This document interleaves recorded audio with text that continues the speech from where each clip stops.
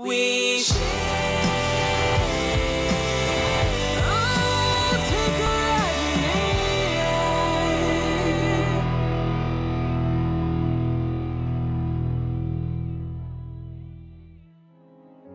ride. I am Gogonte, Hezekiah, Amah. I am a biochemist and I teach at Babcock University. I have a family that used to be of 3 children, but now 2 children. But before the 3 children, we had a girl that was born. All of us were happy that this gift have come to spice up the family experience. But few moments after delivery, we lost the child. The cause we couldn't tell. Then 2 years later, we had Prince Ntonyem Gogonte, who became the first child and the first son. We also had 2 others, Peace and Success. I love all of them, just like the mother too will love them. And it was a good family. I, like every father would, want the child to learn as much as so he can fit better into the society. So each time I go to anywhere I want to go to that I feel is important, they go with me. If I want to undertake some adventures, we discuss together. The children also bring their opinion and we share together. If it makes meaning, we adopt their opinion. And that was the experience I had with Prince, who was the eldest among all of them.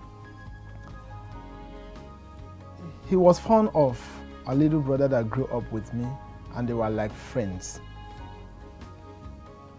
Prince and I were so close. On one of the occasions, we were looking for where to get for a permanent accommodation, a permanent residence, and he gave his opinion during the family meeting that he would love a place that is closest to the church.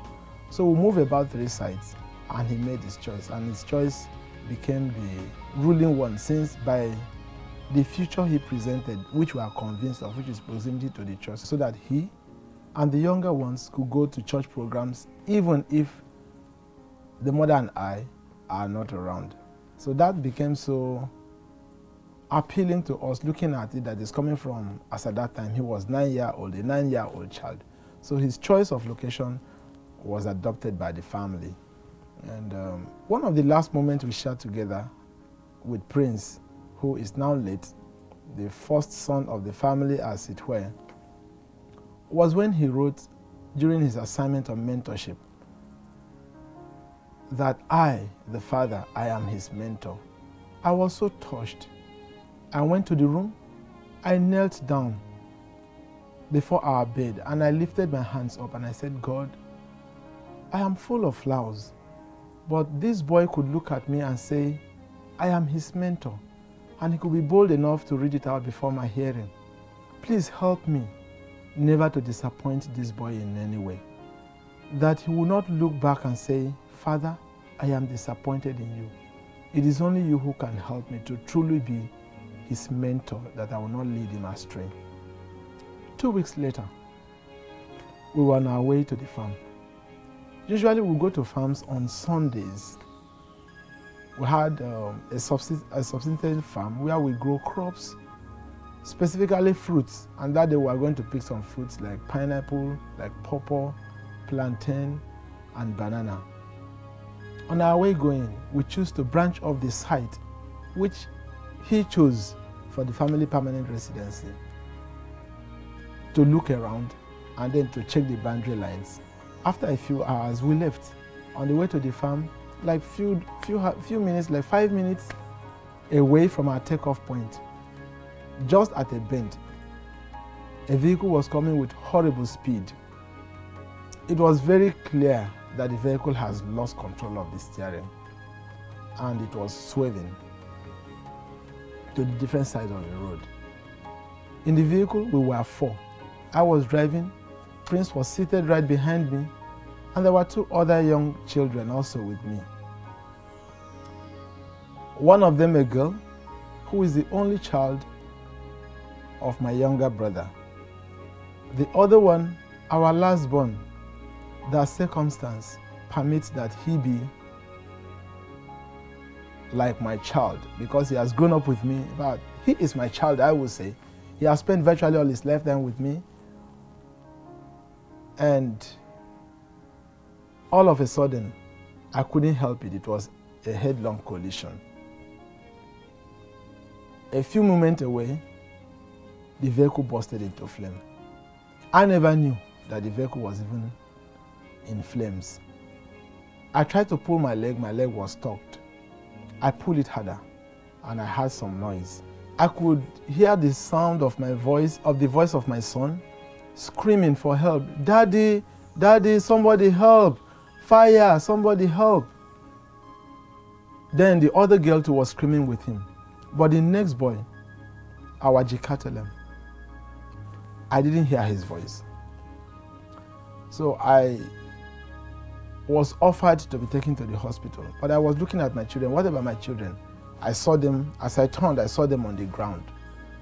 Some onlookers had come to offer some rescues. They opened the door, they brought them out.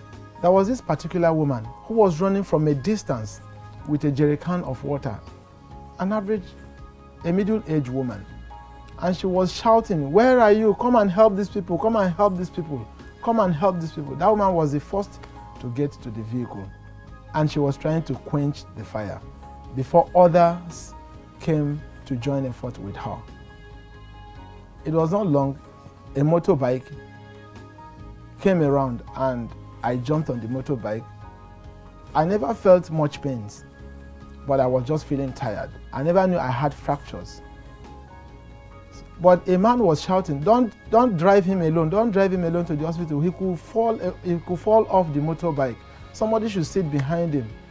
And that man was an instrument of God, because it was very glaring along the way that I wouldn't have been able to sit all alone, unaided, to the hospital. A young man, Hope Umo, sat behind me and supported me while the bike rode me off to the hospital. Just before the takeoff, I was asking, what about my children? I saw a man that I could recognize. I had had some contact with him before that time, who seemed to have been coming from a journey, who branched off also to offer some rescue help. He was giving the assurance while he was also carrying one of the children to the vehicle, the girl. A few moments as I arrived at the hospital, I also saw my children in the hospital. My son Prince was specifically asking, "Where is my father?" My father was in that vehicle with me. "Where is my father?" My father was in that vehicle with me. And he was also groaning in pains. I responded, "Son, I'm fine, I am here. Son, I'm fine, I'm here." But he was not convinced. He told the nurses that nobody should touch him until he sees his father. So they offered to wheel him to me. And he was satisfied. He saw me and I saw him. I said, "Son, be strong. We'll come out of this stronger." I never knew that was the last moment I was going to be sharing with my son. I saw them wheel past me, one after the other, in the open ward of the accident and emergency unit of the hospital. The response was swift. A lot of medical personnel rallied around us to intervene. But I could not bear the pains of my children. And I offered a word of prayer. "God, please help these children. If it will require that I die and they survive, so be it. But don't let me lose any of them." It was not long. I was in between consciousness and being unconscious when my consent was sought to transfer them to another medical facility, also a tertiary medical facility, with better facilities to handle burns. They had greater percentage of burns than I did. I wouldn't know when the ambulance left. It was in the hospital as they were about to remove my clothes that I know that I had some burns. I never felt the pains of the burns. It was only the slit on my feet that I could feel the pains so severely. I never also knew that I had fractures. How I was able to come out of the vehicle with fractured bones It is only by God's intervention, because I have no words to explain how that could happen. But I remember I struggled out of the windscreen. So in the hospital, when they were to remove my clothes, I screamed, please don't remove those clothes. All of those places are hurting. Just tear off the clothes. And that was when I could know I had burns. So the children were two of the children, Prince and Esther. Esther, my younger brother's only child, were transferred to the next medical facility. While the other boy, Ekatelem, who is like my first child, who grew up with me by virtue of circumstance, and I remained at the initial hospital we were taken to. From there, all of us, the two of us, recovered. The following day, that was the Monday, the accident happened on a Sunday, 2nd of February, 2020. On the 3rd of February, in the afternoon, I couldn't bear it, not seeing my son with me. I asked to find out that all is well. They promised assuredly that my son will come back fine. But I had a dream at about 2 p.m. of that day. And in that dream, my son was waving at me, telling me bye, and was running away from me. I tried all within my strength to run after him, but I couldn't catch up with him, and he would not look in my direction either. As I woke up, it ran through my mind that I may never see my son again. And I started singing, but of course it was a sorrowful tune. And I said a word of prayer, God, I pray that you bring back my son strong and alive for me so that we can reunite again. But if you will bring him back vegetative, at the mercy of several and endless medical intervention, please, Father, that pains of emotion, I can't bear it. It will be much more than I can bear. Please, if that will be the case, take his life. But if you will bring him back safe and sound, and when he's discharged, that will be all. No endless medical intervention, then keep him alive for me.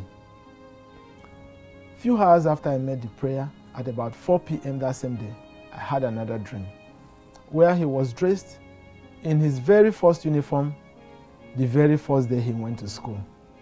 And in that dream, fire was burning and separated my son and I. I was beside the vehicle in that dream in which we had the accident, and he was on the other side with some dry foliage burning heavily and separating us. I made an attempt to run through the fire to get hold of him and to bring him. I couldn't. He was standing with his two hands folded around him. So that dawned on me that I would never see my child again. Few hours afterward, I was transferred to the male surgical ward. I asked about my son. I got all assurance he was fine. But on the Wednesday following that day, my wife had to leave the hospital ward from where she was taking care of me to get some stuffs from nearby market so she could prepare me some meal, including fruits as recommended by the team managing my case. That morning, I bursted into tears and I wept bitterly. All along, I wouldn't want to weep because that would be too grievous for my wife to bear. A lady came in and saw me weeping and asked me, why are you weeping? You have survived it up to today. Today is Wednesday. It happened on Sunday. All is well. I told her, no, all is not well. My son is gone and gone for life. But she replied, no, all of us are praying for his recovery. And we were told he is responding to treatment. How would you wish him dead? But I replied, Madam, I'm very sure my son is dead. Everybody is trying to keep it from me. But I know that my son is dead. The signs are very clear. My sister, who was with them, came down to the hospital facility that was managing my case to get some recommended materials which was not available in the hospital for their treatment. She came on that Wednesday and I asked questions about what quantity of material she needed, and she told me about it. She came again about 4 days later, and I asked her about the quantity of material she needed. She told me. But in my calculation, I saw that there was no even number if the quantity of material she was demanding for were to be divided into 2. That made it also very glaring to me that only one person was still alive in that hospital. And I asked her why she would be keeping my sons away from me. But she assured me my son was alive. But I looked at her and told her, you can't be lying to me. He's my son. I know when he left me. He has left me. It's just God who can console me. But in that tragedy, the hand of God was very clear and was heavily felt. Ranging from our rescue to the case management in the hospital, God brought a lot of people to our aid. Otherwise, there was nothing that would have stopped the 3 children from roasting to ashes in the vehicle. Meanwhile, the other boy that was with me in the vehicle, our Jikatelem, who I said circumstances made him my child, he told me that he was sleeping when the headlong collision occurred. It was at the instance of the headlong collision he woke up and saw fire coming from the front of the vehicle, and he managed to escape through the windscreen. As he jumped down, he had some deep lacerations in the hand that almost condemned his left hand. I would not want to tell them that their brother was gone. A few moments before that time,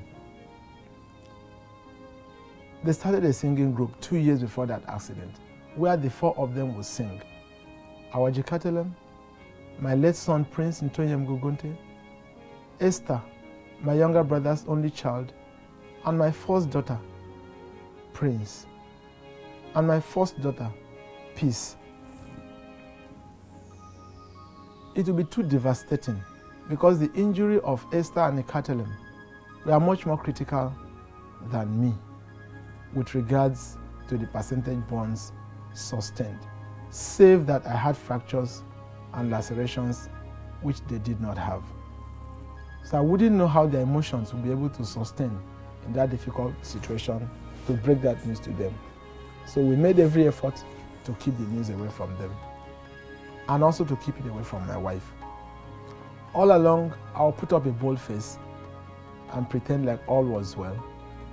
Each time my wife will ask about the welfare of Prince, assurance will come from me and from the team managing him that he was fine, but I knew he was gone.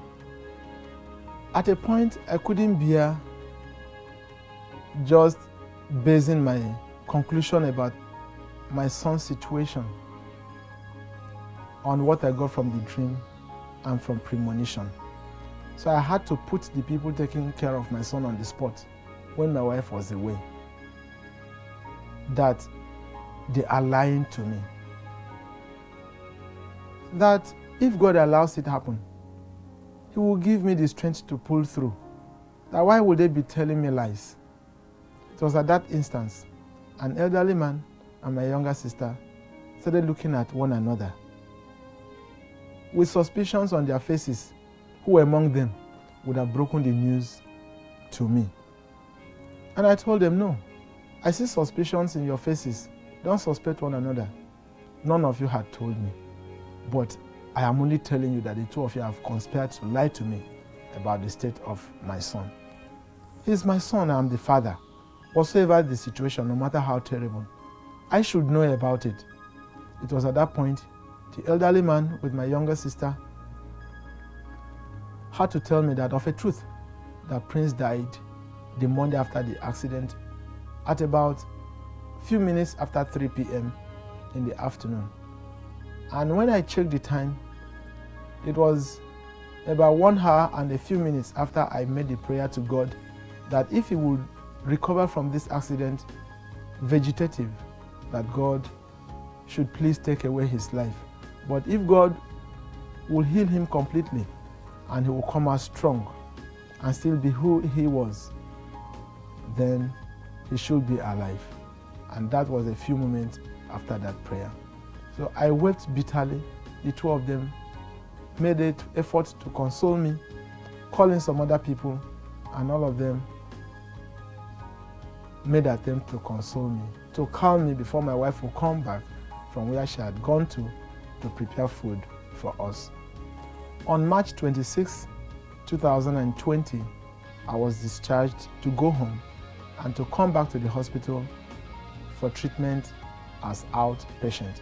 It was on that day the news about our only son's death was broken to my wife. And it was a terrible moment for my wife. I felt for her the emotion of a mother.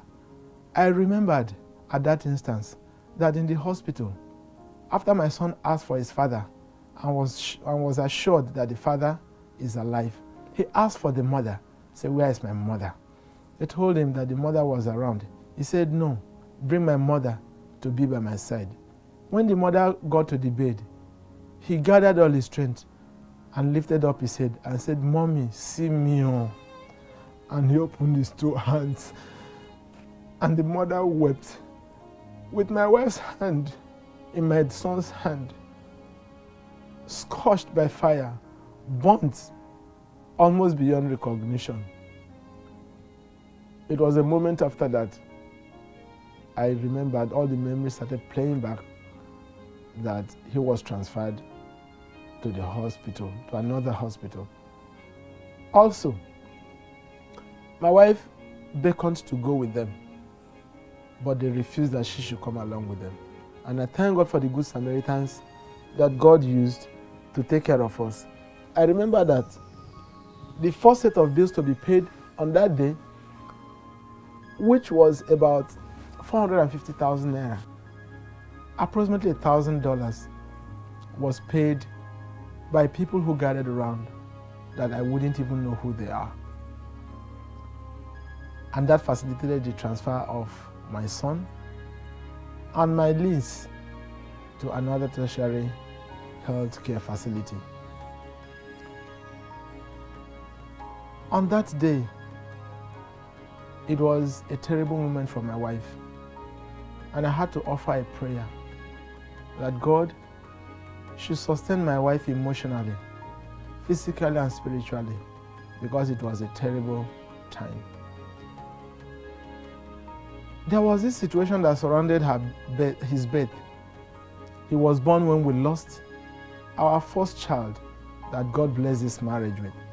So the coming of Prince was a great consolation for my wife. I also remember that Prince stood in a very unique birth position, being the first grandchild of my father. I'm very fond of my father. I also remember the first time we went home, where he would tell my father, "Grandpa, my father had told me a lot about your adventures with him on the river. Can you please take me to the river?" And that was about some minutes after 10 p.m. in the night. And I remember the smile on my father's face, telling my son, "Be calm, let it be daybreak. For sure, I will take you to the river." I remember the bonding between my son and my father. It was one of the greatest things that will hit my father. For over a year now, my father has not recovered from that shock. A lot of people were shocked. My immediate younger sister, upon hearing the news of the accident, slumped and became unconscious. She was discharged from the hospital a week after the accident. The third of our sisters in my birth series had to lock up her shop and relocate to be with us in the hospital. She was with us in the hospital until the last person was discharged, which was on the 26th of October, 2020. The other boy, Ikatelem, the situation of life made him to become my child, was a child born by my mother during her middle age. My father finished school finished from school early enough at about the age of 21 and had a job that same year. As a promising young man, he had ventured marriage at the age of 22 when my mother was 17. When my mother was 18 and my father was 23, they had me as their first child. By the age of 30, my mother had stopped childbearing.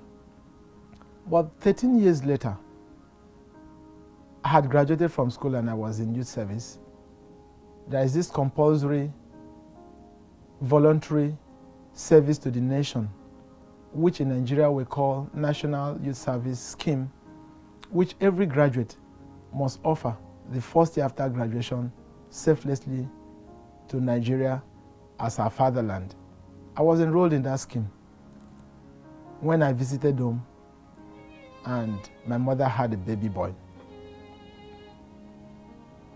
1.5 months later, the very healthy woman who was just moving from her shop, which was closely knitted to the sitting room, into the sitting room in an evening, slumped, and within 10 minutes, she was gone. In that circumstance, I had to go home to support my father, who was battered and torn apart by the incidents.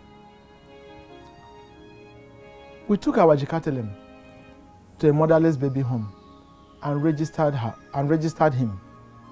On our way coming back, I felt so disturbed in my emotions. It was as if the boy was gone, as if we had left him there, he would be dead. So I told my cousin who was with me that my emotions wouldn't let me be, that we should go back to that motherless baby home and bring the boy back home. But she asked questions like every other person would do. How will the boy be taken care of? Especially that the mother was no more. It's better we leave those who have known how to do this business and could do it professionally to take care of this child. But I was insistent, and we had to come back with the Catalan. Shortly after my mother's burial, I took a Catalan and myself to my service station. And from that 1.5 months of age, a Catalan had been with me. Even in the accident, I remember when I limped to visit him in the ward with my crutches, he bursted into tears and said, "Oh, Daddy, is this how you are going to be limping all the days of your life? Is it not better that instead of you to limp, that the pain should come upon me that I should die so that you'll be strong and healthy and to take care of my sisters and my brother Prince, not even knowing that Prince is gone." The bond between them was so strong that you can hardly recognize that they were born by a different set of parents. You will never know that they were an uncle and a nephew. They sang together in the same singing group. They were learning to play their violin together. They would run their keyboarding class together. They would do their voice training together. They would rehearse songs together. They would wash their clothes together. And it was a painful moment. I could barely control my tears. I had to excuse the word. In the incidents of the corona upsurge, we were asked to evacuate Esther from the other medical facility that she was referred to for treatment, and we were almost helpless. I was called upon again by the leader of the team, the leader of the medical team, to evacuate my daughter. My sister came helpless, telling me that some of the top medical personnel in that tertiary hospital, including some directors, contracted coronavirus, that the outbreak started, the spread started in an executive board meeting with somebody who came in, who flew in from outside for that meeting, bringing in the virus. We were helpless. But God in His infinite mercy provided a way out. As at that time, Esther has been scheduled for about 3 consecutive surgeries to intervene in her skin that were badly burnt. But the grafting would have to be suspended. And where is another competent hospital that will be so familiar with the history and will also offer a satisfactory service as was promising over there? That was another riddle to be solved. But I thank God for the people God also raised. I did not have their permission to mention their names. Otherwise, I would have. Some of them top executive personnel even offered to use their vehicles as ambulance to bring Esther to another medical facility. Meanwhile, even that medical facility has stopped admission because the strength of the medical facility available was getting exhausted, taking care of patients because of the corona incidents. A lot of primary health facilities had even been shut down, which created much more pressure on the very few tertiary health facilities. But thank God, who would always be God in every situation, who even in the deepest of the valleys would always make sure there is a light of hope. Esther was brought in. Some doctors offered to be available to manage her and to prepare her for surgery. Referral note was obtained from the hospital she was transferred from, and she had a series of surgeries. Esther came back. Esther couldn't sit. Esther couldn't help herself to the toilet. It was a horrible moment. I watched Esther in pains, and my mind would skip. I would shed tears behind the doors. I would excuse myself from her ward to cry bitterly. My little niece that left the house with me, healthy, nothing happened to her, who had just decided to stay with me because of the bond between her and my children and the cattle, and they had formed a very strong, formidable team. And it brought me joy that this young generation of my father's lineage have learned to be together. Unity among people of close blood, which is a scarce thing to come by these days. And I was willing to make all the sacrifice to let that unity grow, even as all of them grow up and gradually will be happy that they are adults who are united in the family. I thought of all of those, and Esther was helpless in bed. She would be helped in washing her mouth, in raising her up, in cleaning her up, in passing excrement, and it was a horrible moment. During the dressing of the wound, the tears and the pains, the groaning and the agony were overwhelming. They will overwhelm my emotions. But I thank God for people that God brought in. They were not professional psychologists, but they were experts in the job God has called them to do. They formed a strong wall of emotional support. It got up to a point where almost resigning to the fate that Esther would not grow, would not come out of the bed, strong as she was, being able to walk. There were lots of medical examinations, and the results were pointing that there were extraneous growth in so many of her joints, blocking the joints, making the joints immovable. The doctors tried their best. It was almost to no avail. At that point, I had to call all my younger ones, everybody born of my father and my mother. We had to go to one of the branches of Seventh-day Adventist Church, and we declared a 3 days fasting and praying. On one topic, on one theme, God, please help that Esther will be able to walk, will be able to help herself, will return to school, can go to toilet, can bathe by herself. That was our theme. We concluded that prayer. During the prayer time, there were tears of agony, tears of helplessness presented before God in faith, with the simple prayer that we don't even know how to make very well. But do you know, 3 weeks afterward, Esther demanded that she wanted to sit up. Difficultly and in pains, she managed with soft supports to sit in an inclined position. And that day was another day of joy. Like light trying to peep through the darkest part of the night just before the dawn. And all of us were elated. Few weeks afterward, like the 6th week after that prayer, I was visiting to bring some provisions to the ward where they were. And I saw Esther with crutches.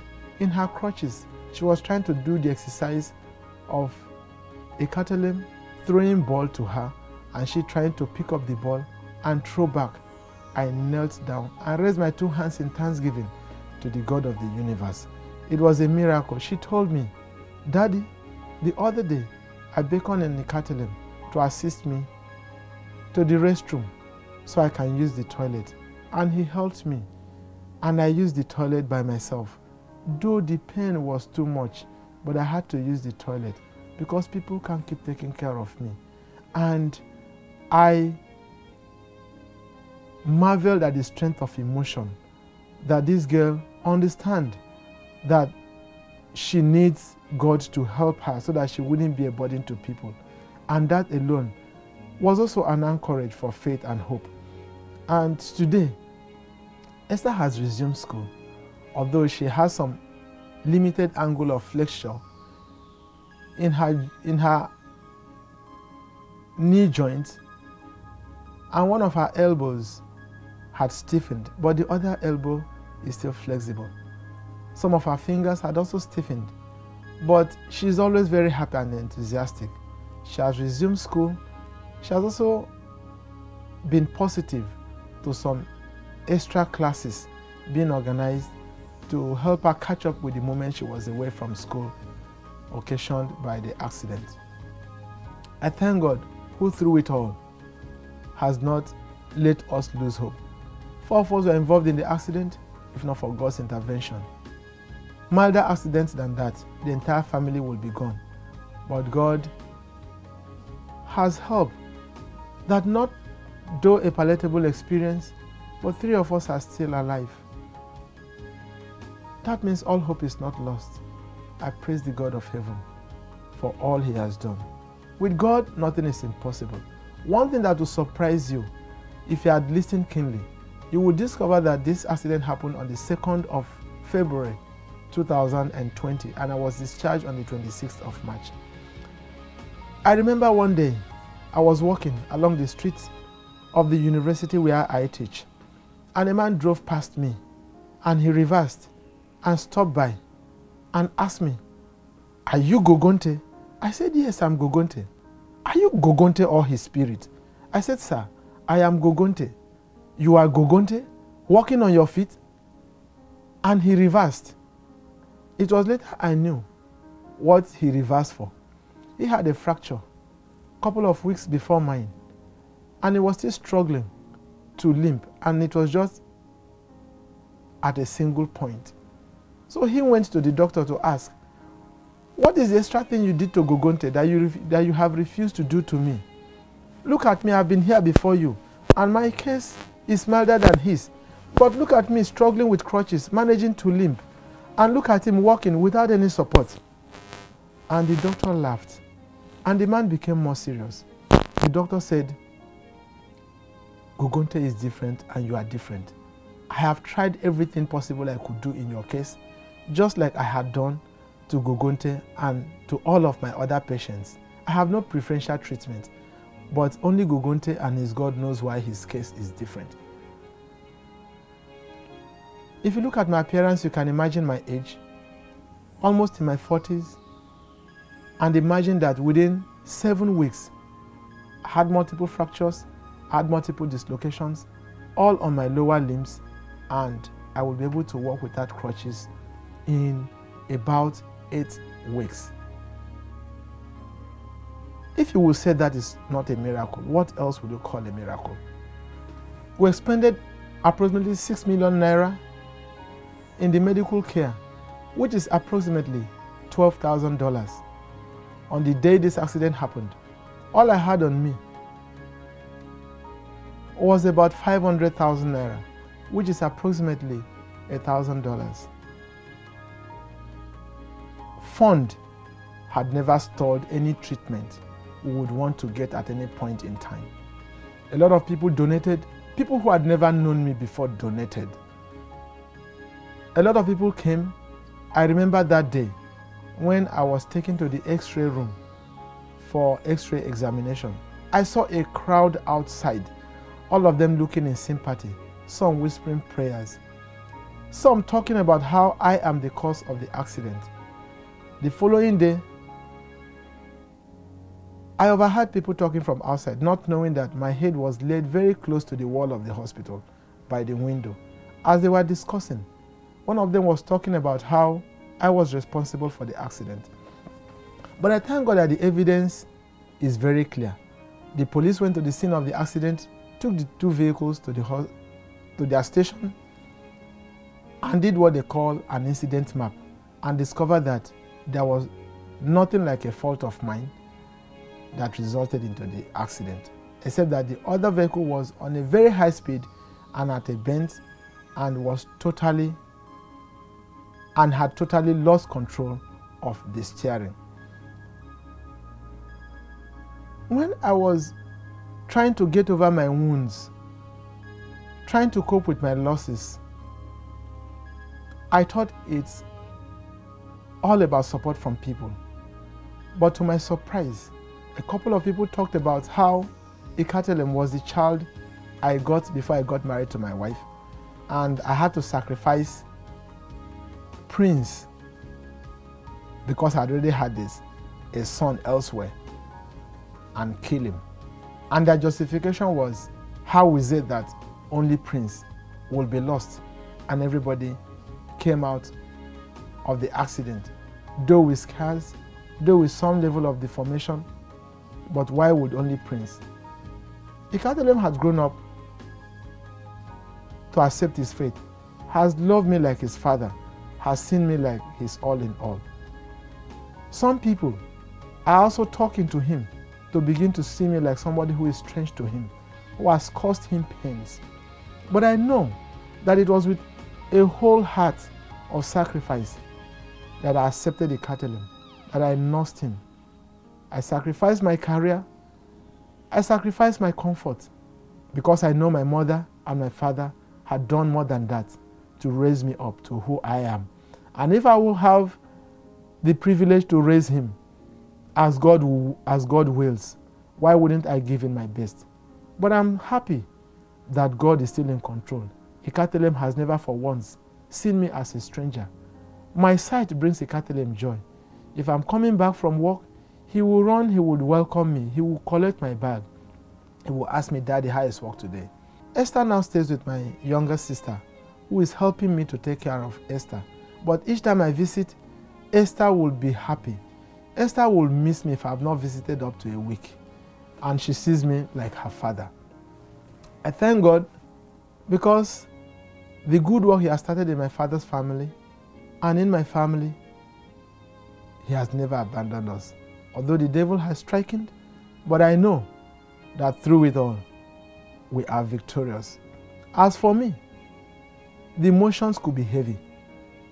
I shed more tears for what people say and the associated stigmas than for the death of my son. I remember the day I wailed aloud from my apartment, almost attracting the attention of the neighbors. And that was like 6 months after the burial of Prince. And nothing made me cry, apart from people's attitude. While we have those on the positive side, we also have those on the negative side. But I thank God that all of these dynamics helps to strengthen us and helps to create a stronger us.